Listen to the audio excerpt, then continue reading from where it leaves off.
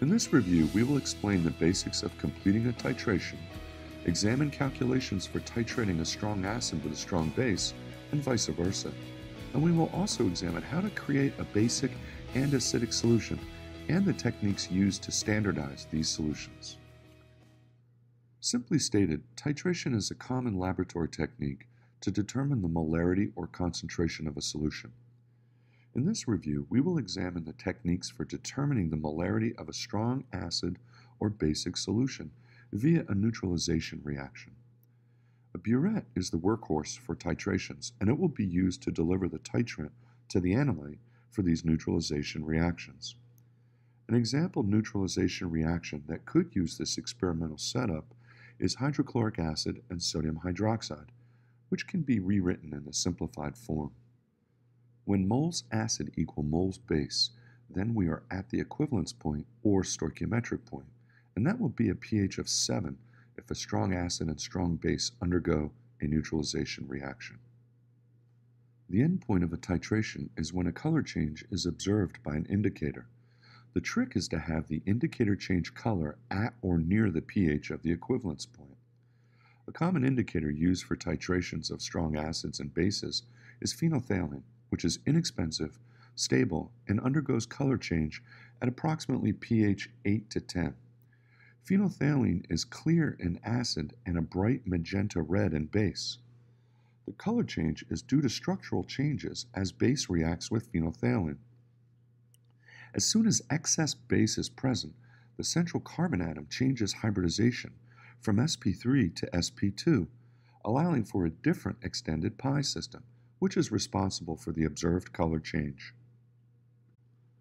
If a strong acid is titrated with a strong base, a big change in pH will occur near the equivalence point.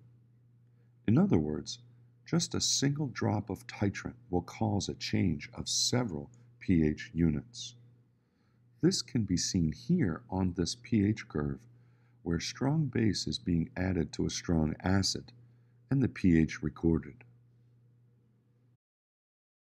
At the heart of all titrations are stoichiometric calculations. Typically, there are 4 values that are variables, and you will be given 3 of them, either directly or indirectly, and asked for the 4th.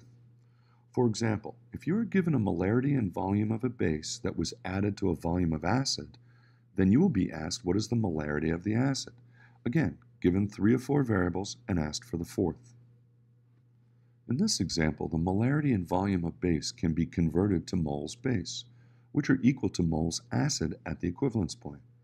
Thus, with moles acid and volume acid known, the molarity of acid can be calculated.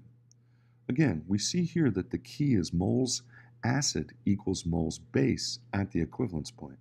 So let's work several examples to demonstrate these principles. In this example problem, we are given grams of potassium hydroxide diluted to 50 milliliters being titrated with 1.82 molar nitric acid, and we are asked how many milliliters acid are required to completely neutralize the basic solution. As always, I like to diagram out what is given and asked to better visualize the problem. Next, I write out important equilibria with what is given and asked under each reactant as shown. Converting grams KOH to moles KOH allows one to deduce moles nitric acid required for this neutralization, which is the same value due to the 1-to-1 stoichiometry. We now know moles and molarity of nitric acid. Thus, we can rearrange our molarity relationship and solve for volume of nitric acid required in liters, followed by conversion to milliliters. Again, we see the key to these calculations is the stoichiometric relationship between acid and base at the equivalence point. In this example problem, we are asked to deduce the molarity of the barium hydroxide solution given the volume and concentration of acid required to complete the neutralization. As always, I like to diagram out what is given and asked to better visualize the problem. And next, I write out important equilibria with what is given and asked under each reactant as shown. Converting volume and concentration to moles nitric acid required for this neutralization will allow one to deduce moles barium hydroxide present. In this neutralization reaction, 2 moles of nitric acid are required to neutralize 1 mole of barium hydroxide. Thus, there are 0.00615 mole of barium hydroxide within the 47.5 milliliter aliquot. Thus, with moles and volume known for barium hydroxide, the final molarity may be calculated. Again, we see the key to these calculations is the stoichiometric relationship between acid and base at the equivalence point. The next skill we will examine with acid-base titrations is the technique to standardize a strong base with the aid of the solid monoprotic acid KHP. When an acid or base is standardized, it simply means we know its concentration to at least the thousandths place or more. Once a base is standardized, it can be used to titrate and standardize an acid. As we will see, the key to this calculation will be the one-to-one stoichiometry of acid and base. First, we need to make 500 milliliters of an approximate 0.15 molar sodium hydroxide solution. Recalling our molarity equation and expanding moles within the numerator allows us to calculate that approximately 3 grams of solid NaOH are required to make 500 milliliters of a 0.15 molar solution of sodium hydroxide. Once a 500 milliliter volumetric flask is obtained, we will fill it halfway with distilled water. Add the 3 grams of solid sodium hydroxide, swirl to dissolve completely, cool if necessary, and dilute to the line. The NaOH solution is added to a burette and the tip is flushed to remove any air bubbles. The next step is to perform a pre-titration calculation to figure out approximately how many grams KHP are needed to ensure 3 sig figs past the decimal point when standardizing the sodium hydroxide solution. For example, if we add only 8.5 milliliters of titrant to reach the equivalence point, then only 2 significant figures will be used within the standardization calculation. However, if we add more than 10 milliliters, then we will ensure 3 sig figs within our standardization calculation. So let's base our calculation on adding 15 milliliters of the approximate 0.15 molar sodium hydroxide solution to ensure 3 sig figs. This means we will deliver approximately 0.00225 moles of base, which means we need that many moles KHP, the acid. Converting 0.00225 moles KHP to grams KHP indicates we need to weigh out approximately 0.459 grams of KHP. With the 0.459 gram amount as our guide, 0.462 grams was the actual amount used when the experiment was performed, or 0.002266 mole KHP present. With the 0.462 grams KHP dissolved in a minimal amount of water and 3 drops of indicator added, the titration was performed.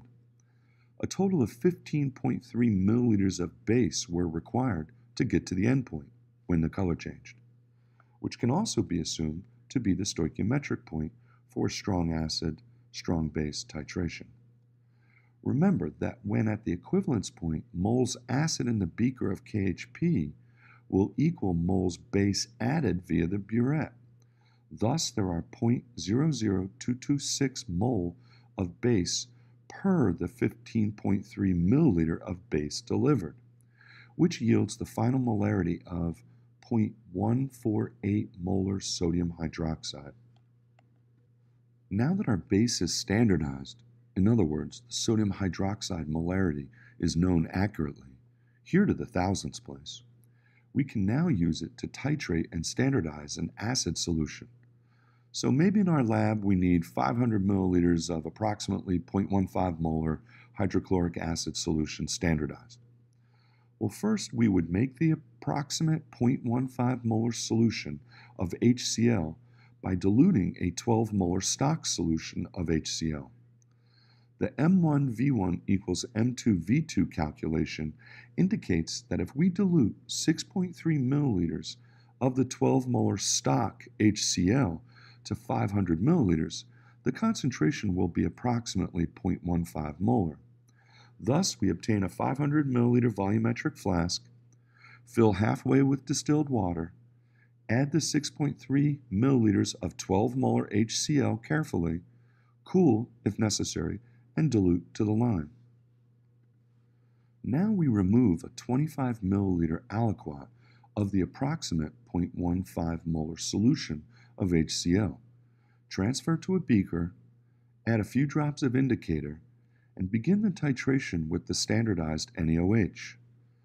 When the experiment was completed, a total of 25.8 milliliters of base were added, which is easily converted to moles of base added, 0.00382 mole sodium hydroxide. If 0.00382 mole of base were added, then 0.00382 mole of acid were present in the 25.0 milliliter aliquot of acid, because at the equivalence point, moles base equals moles acid. If 0.00382 mole of acid were present in the 25.0 milliliter aliquot of acid, then the molarity can be calculated, which is 0.153 molar. At this point, let's review what we have accomplished.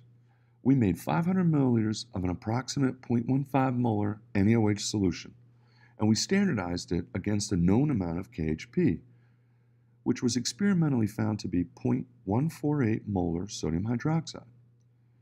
We then prepared an approximate 0.15 molar solution of acid, and an aliquot of this was standardized with the basic solution of known molarity. The acid solution was found to be 0.153 molar upon standardization. As one can imagine, once a basic solution is standardized, it can be used to standardize any acidic solution.